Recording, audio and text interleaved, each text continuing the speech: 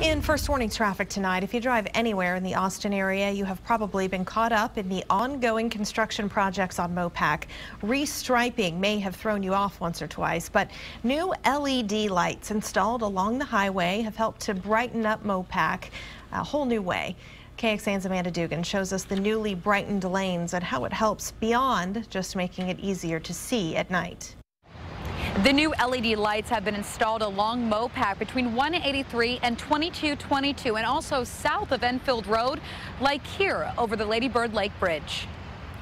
The LED lights emit a brighter white light that's supposed to make it easier for you to see when you drive on MoPac at night.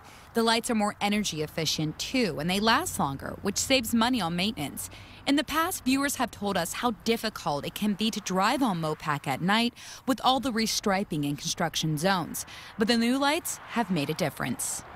The LED lights are also planned to be installed between 2222 and Enfield Road. Now, that'll happen once construction is completed on traffic barriers along the Union Pacific Railroad tracks.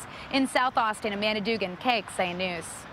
MoPac is not the only place in Austin where you'll see these LED lights. In 2012, Austin Energy started converting street lights around the city to LEDs.